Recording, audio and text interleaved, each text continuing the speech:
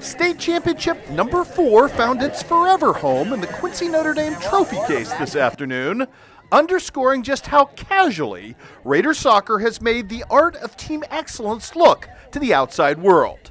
But the architect behind it all takes nothing here for granted about the destination or the journey. What a great group of kids. I mean, they were a joy to coach all season long. You know, we went through some ups and downs with some injuries of various players, Brock Evans, Tanner Anderson. I mean, those guys missing games, but we have the other guys that stepped up, and a great group of seniors that did a great job of leading. I mean, 10 guys, and you know, 7 or 8 of them consistently contributed on a regular basis, and you know, they were just a great group of kids to be around. They got along well, they played well together, you know, and they definitely came together at the end when it really mattered.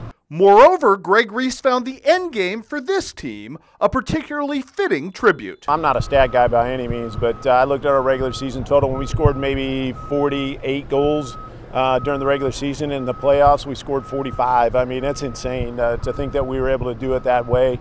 You know, and I think my envisionment of what this team was going to be like at the beginning of the season was scoring that many goals on a regular basis. I mean, for 20 games, we scored 48, and in 7 games, we scored 40, 45, 44, something like that. So just an amazing accomplishment, and it's a testament to what these guys were capable of, and it just took a little bit longer than to put it all together. Welcoming home the newly minted state champions in the Gem City, I'm Sports Director Chris Dewar.